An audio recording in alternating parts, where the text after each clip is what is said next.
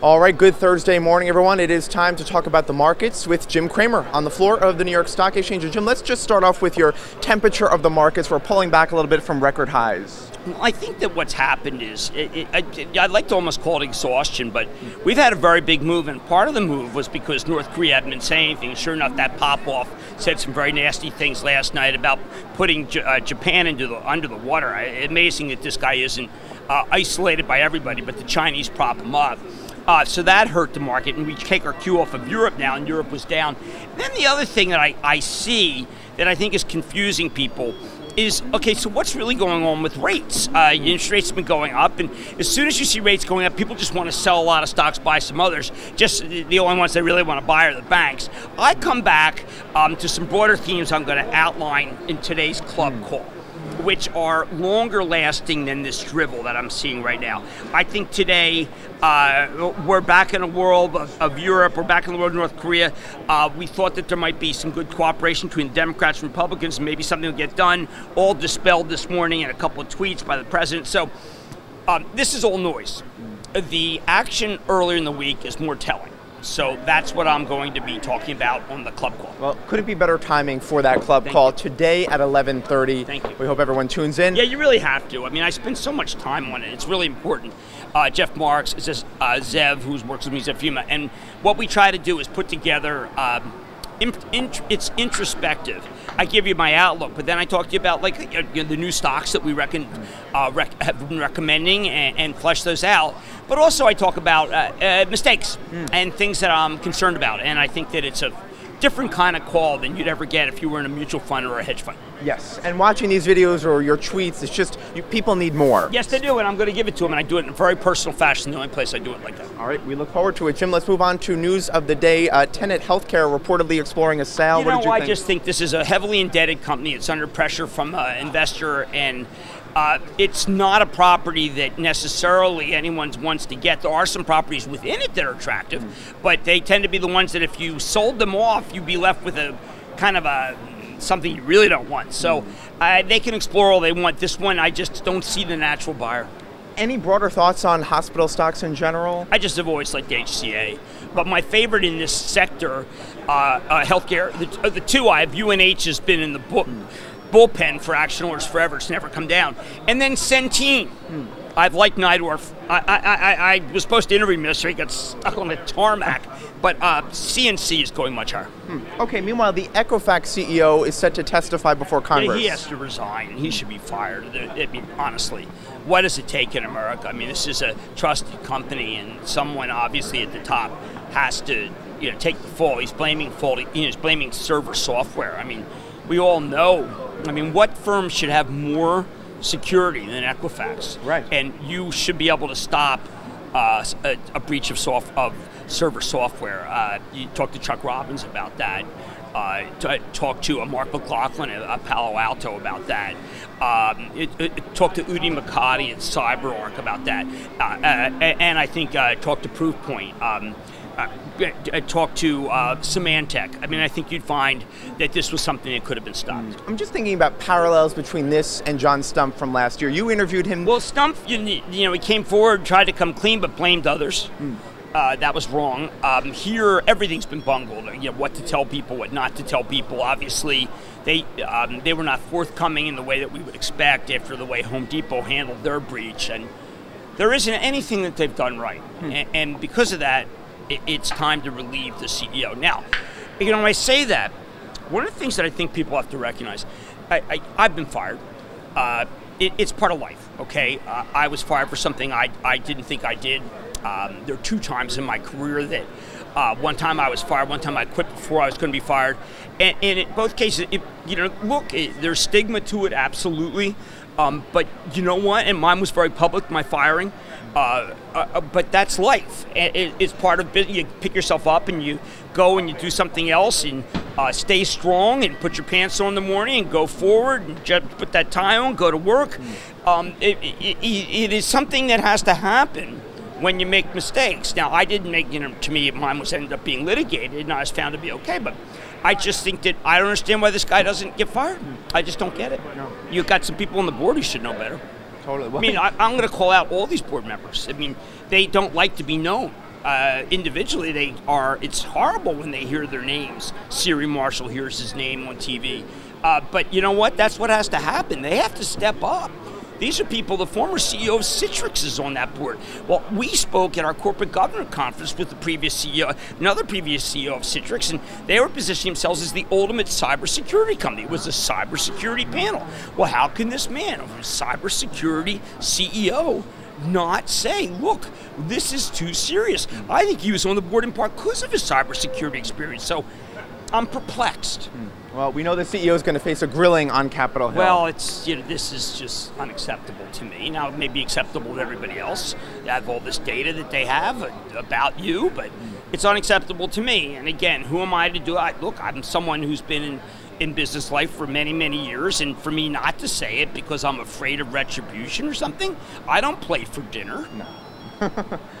All right, we'll continue to watch that one. Jim, meanwhile, Tesla unveiling a semi-truck supposedly in October. You know, it's funny. I had Brad Jacobs on last night from XPO Logistics. Yes. He's a terrific CEO, and I asked him exactly about this. And I thought it was preposterous that you could be driving on the road and look over and see a semi and there's no driver. And he said it's not preposterous at all. As a matter of fact, he expects it. Now, this is the CEO of one of the largest trucking companies in the world. So I guess it's certainly possible. Schneider, when I had Schneider on, they thought, well, you know what? That was the one who first told me, wait a second, you're going to look over and see someone with no driver. I mean, so Schneider was much more skeptical. But Brad he spends $400 million on technology. He knows a lot about trucking, certainly a lot more than I do. I've driven a truck once. I drove a Mack truck once. It was quite hard to do the shifting. Cool. But I do think that, if Jacobs thinks it's a reality, it could be a reality, then I think it could be a reality. Well, there's so much hype. Anything Tesla. Didn't your daughter put a deposit for one of the cars? Yeah, we gave up because it took too long. She graduated from college, and what I did is I promised her if she got a job when she graduated that I would give her down payment for a car, and she'd have to pay for the rest. Turned out the insurance was really sky high, but she did that. Yeah, and she it ate up a lot of what she was paid. But she had her job. She had her job for a year, and the job was terminated. And she's looking if anyone wants to know. She's right now on vacation. But she wanted a Tesla, and she gave up waiting because she got the job, and she needed a car to drive for a job. Huh. Look at that.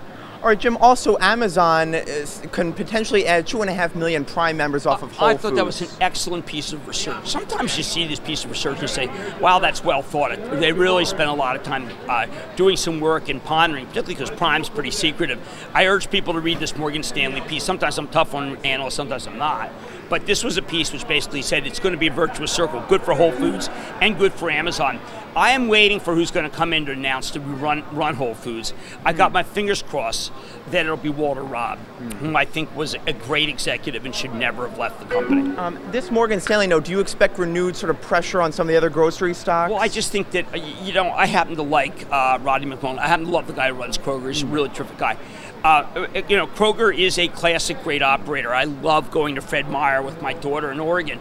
But you know what? I mean, this is a shot across the bow against Kroger. And also, Walmart's the largest grocer. They obviously want to compete against Walmart. Target has, I was in the Walmart grocery store. I was going to put some of the pictures up because they have so much that is bad for you at the Walmart food section. But then I said, you know what? They're a customer-driven company. And so clearly people want that, and they're not in the business of training people how to eat better. But my wife was appalled about how you go through aisle after aisle of like Debbie cupcakes, a Hostess. I mean, there's like you felt fat after you walked through it. Sort of the opposite of Whole Foods. Exactly. Have you been post Amazon? No, I've not. I should go.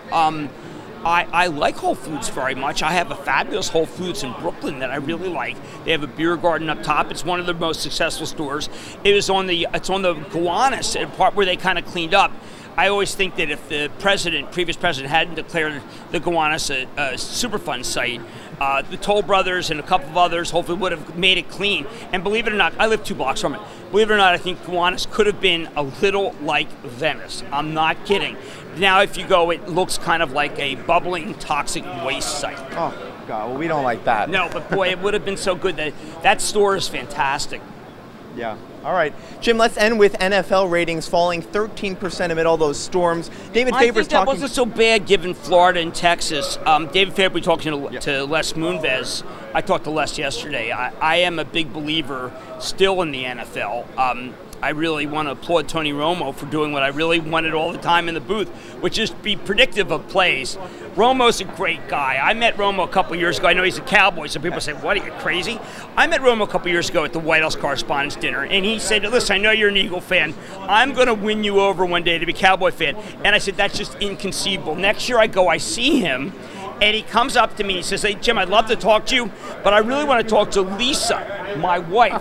He said, Lisa, it must be so difficult for him on Sundays because the Eagles lose so much. I bet you he's a beast. And she said, oh, my God, who are you? She said, my name's Tony Romo. She says, oh, you're my Tony Romo. My husband did. He hates you because I don't know why he hates me, but I just want to say that you're certainly his better half.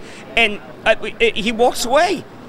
And my wife says, that's one of the greatest guys I have ever met. He wasn't interested in talking to you. He was interested in talking to me. He gave me the kind of thing I always hope one day. It's not like throw a camera at me, take a picture of your husband. And I've loved him ever since, and I've been in communication with him. And he's a great guy. And I knew he was going to be fabulous in the booth. I knew it. And he is one of those guys like Madden. I think he can change the way we watch football. So I'm very hopeful. Now, there's a lot of ways to watch football. Amazon covers football. I don't know if the ratings are true. And I know Les Moonves has a very good rap about total ratings. Les is a visionary. I was in a fantasy football league with Les in 1989. His team was called Les's Jets.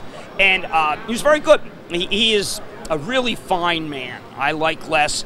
If you want to know more about Les Moonves, go to Bucknell, Moonves commencement speech. He gave the commencement speech at Bucknell, and I thought it was brilliant. It was really about life and how to be successful.